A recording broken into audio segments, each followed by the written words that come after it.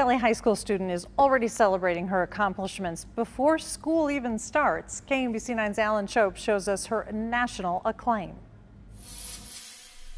I've been in the Blue Valley district since kindergarten. It's back to school and senior year for Blue Valley student Nor Hedry. I love the place. That's grade school spirit, and this school year is already starting off special for her. Nor recently named the vice president for the National Student Leadership Council of SADD. Really excited. SADD's been a big part of my life. It's a lot of fun. I get to meet a lot of new people. The organization, formerly known as Students Against Drunk Driving, is now called Students Against Destructive Decisions. The idea keeps students informed about a lot of different situations that can negatively change their lives. I've seen numerous students who have been affected by these issues, not only in my schools, but through the work I've done schools across the country. Nor has been a Girl Scout most of her life and became interested in the SADD program in high school. I know that this is a really prevalent issue. I also know that there is something we can do about it. I've seen change happen. The Blue Valley senior says her interest in SADD began with just her care for her fellow classmates, but it's something she hopes to continue on into college and well beyond. I want people to realize that it is possible to make a change in your community. And that's now a change she's helping make on a national level. In Overland Park, Alan Chope, KMBC9 News.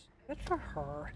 With a new title, she will travel to different schools across the country, and she's already been to New York.